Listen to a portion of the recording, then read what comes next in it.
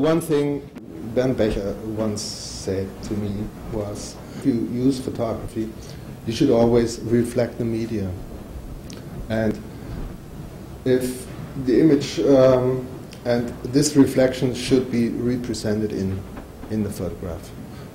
When I then continued working at the Art Academy, I had the idea of taking photographs of my friends and colleagues there. And I also, yes, I wanted to do that in a very or quite objective and sachlich style. Yeah, I wanted to make 100 portraits to show to some aliens how humankind looks like. But people were pointing to the portrait and saying, "Oh, that's a nice photo of Petra. That's a nice. Oh, that's Heinz. That's Peter." And I always had to tell them, "No, that's not Heinz. That's not Peter. That's not Pia. That's a photograph of them." So I had to realize that people look through the photograph and they did not get that they are looking at a photograph, but they ignore the medium, thinking they are looking into reality.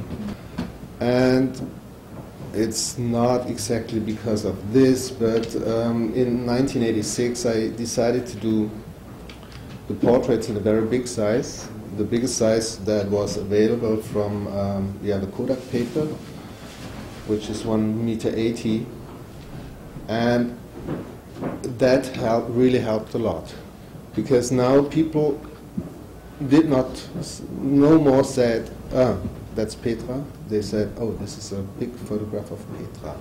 So it was the first time they realized that they are looking at a photograph.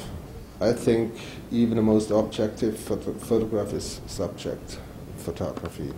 And I was a bit bored of art photography, and I was thinking of what is the most objective photography, what could that be?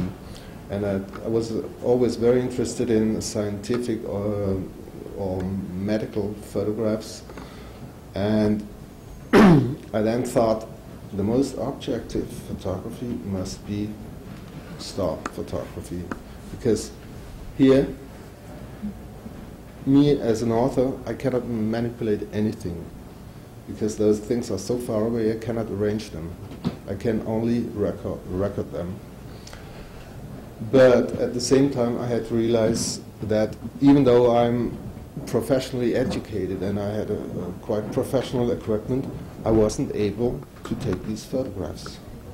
With all the light and air pollution, this wouldn't work, would be very, very bad quality.